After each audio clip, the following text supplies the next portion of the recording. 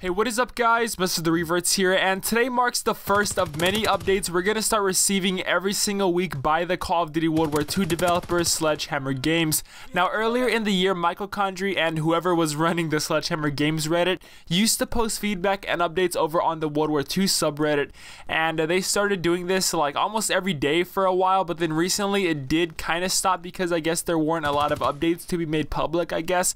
But regardless, every single week we're going to be getting updates about the game and stuff they have planned for the community, such as this, which is the biggest takeaway here, and it's that next week there's going to be a big game update. And if you ask me, I think it's going to be a community event that's centered around Valentine's Day, because a few days ago during the Activision conference call, Eric Hirschberg, who's the Activision CEO, but he will be stepping down in a few months. Anyways, he said that they have a robust calendar of events planned for World War II this year, similar to the Winter Siege and Resistance. So just like in those events, the headquarters gets all decked out, there's special supply drops and rewards players can unlock. But I don't know, that's just my thoughts. I kind of put two and two together when I heard there was going to be a big game update coming next week, which also happens to be the week of Valentine's Day.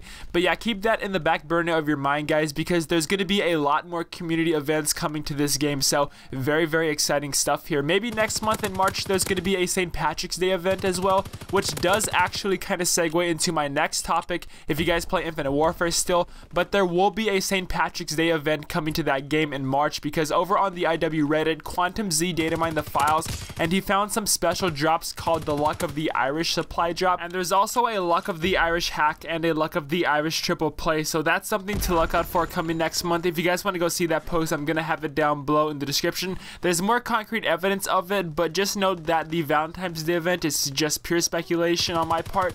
I'm just kind of putting two and two together here, but it's really not unknown for COD to have a Valentine's Day or St. Patrick's Day event, because I believe it was last year or the year before when Black Ops 3 had a Valentine's Day event, but they just gave out a special camo for that though. And of course MWR Modern Warfare Remastered had a St. Patrick's Day operation called Shamrock and all. So just thinking about that along with the quote from the Activision CEO has my brain thinking about what kind of cool stuff is going to be coming to this game. Now going back to the update by Sledgehammer, they say that they're working on adding 4-person parties to rank play soon. Hopefully in that big update next week is when it comes public, and a custom community playlist, which sounds really cool, because Sledgehammer is going to be adding a list of maps and game mode combinations, and then we the community get to decide which ones we like the most, and then those modes go into a customized community playlist.